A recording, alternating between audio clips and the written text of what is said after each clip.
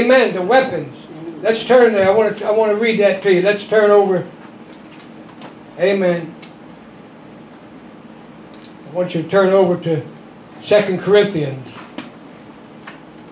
Hallelujah. Chapter 10, starting with verse 3. For though we walk in the flesh, we do not war after the flesh.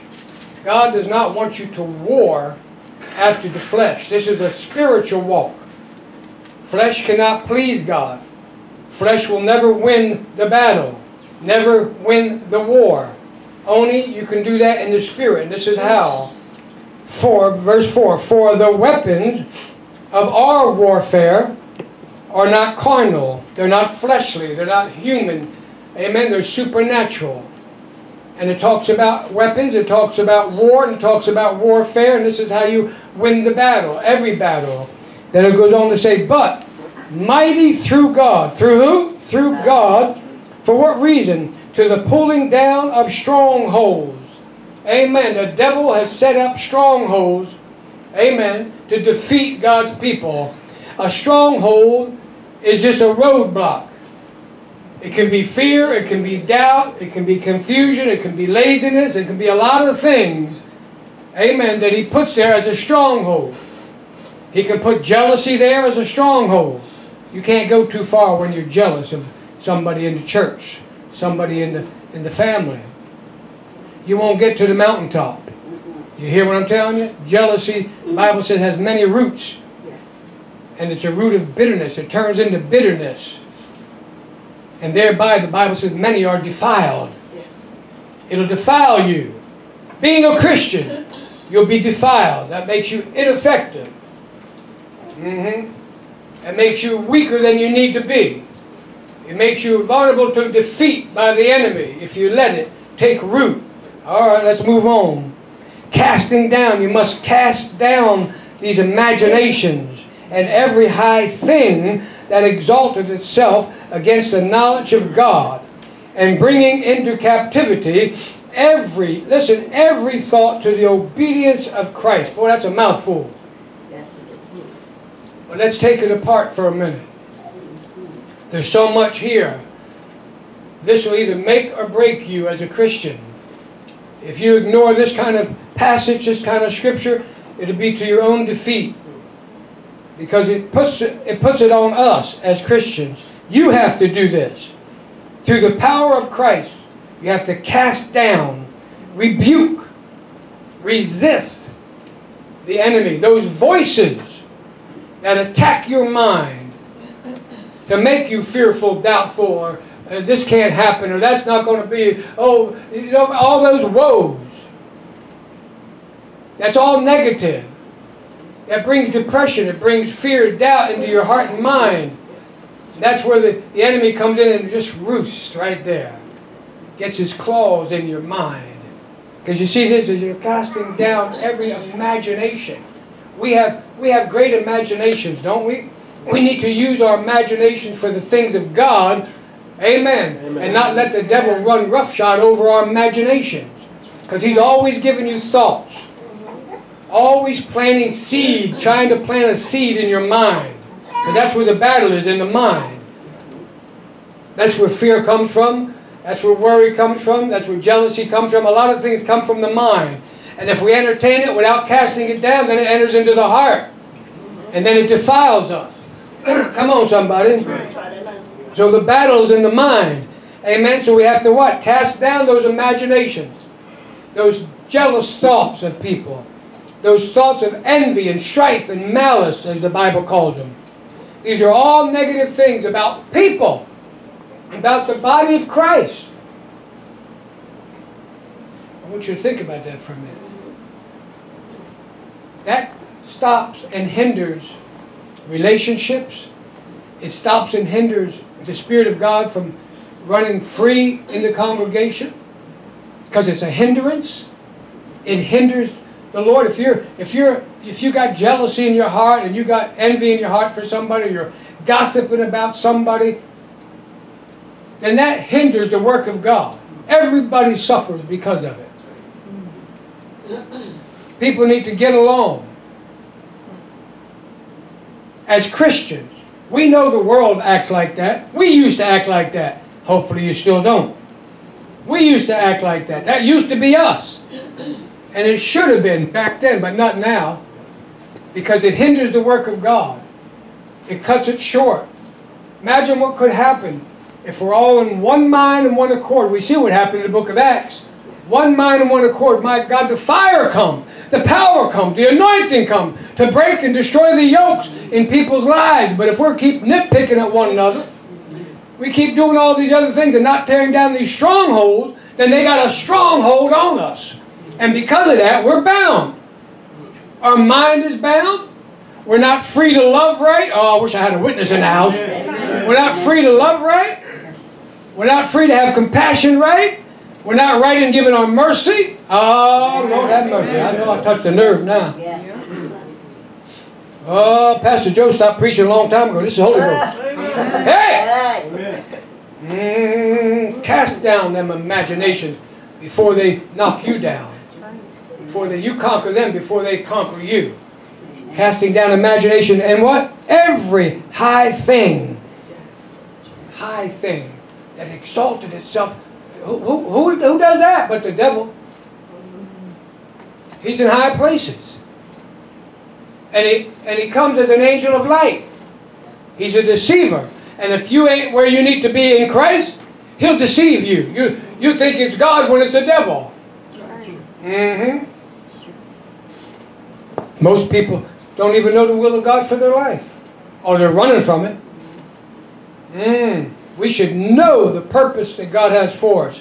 We should know the will of God for our life and then pursue it. And I'm talking mainly in ministry. A lot of us have ministry birth in our soul, in our very heart and lives, and we ignore it. And we continue on our way in defeat. Because I ain't never seen anybody walk in victory that resisted the things of God in their life. That refused to tear down these imaginations and every high thing that exalted itself against the knowledge of God. See, you have the knowledge of God. Yes. Not just from what you hear in this pulpit every week, but hopefully from what you read in your Bible, what you see on TV or radio, Christian-wise. You're getting the knowledge, all right.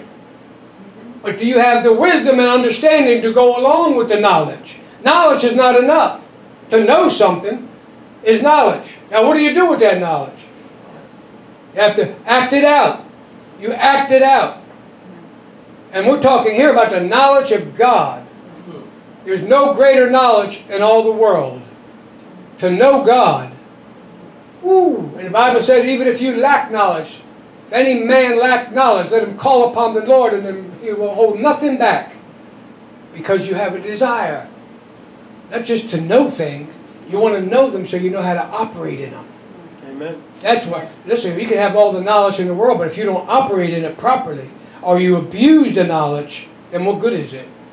God wants you to walk in the Spirit. That's why he said earlier, for though we walk in the flesh, we do not war after the flesh. That's why Paul said we need to crucify the flesh. You have to crucify on a daily basis. Sometimes it's moment by moment, decision by decision. Come on. Person by person. We have to crucify the flesh. And most people don't like to crucify. It hurts to crucify the flesh. We'd rather give in to our flesh. Say what we want to say, do what we want to do, hurt who we want to hurt. They had it coming. You see, that's the devil. That's carnality. That's not God whatsoever.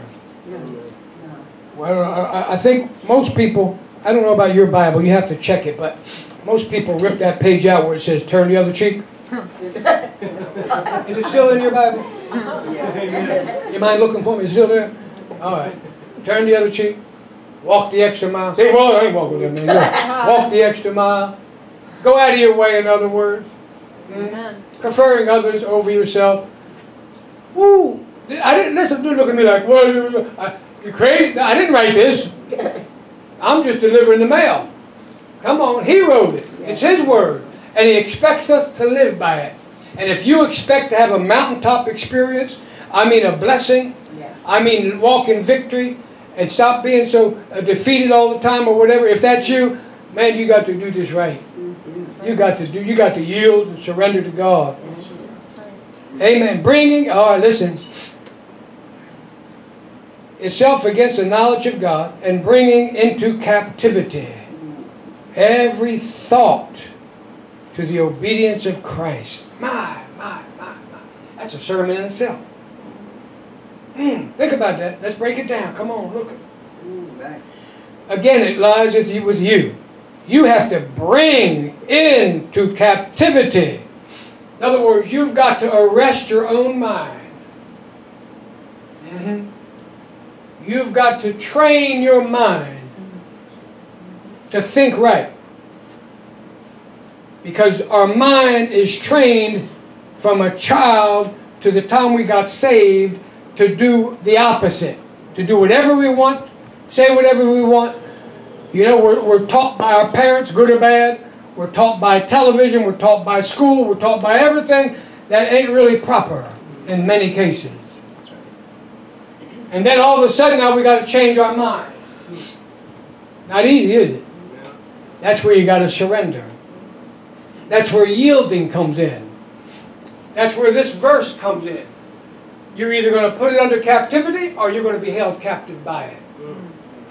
Come on. Into captivity. That means you have to take control of what goes in and what comes out. What goes into your ears, what goes into your eyes, and what comes out of your mouth. Because eventually it all lands up in the heart.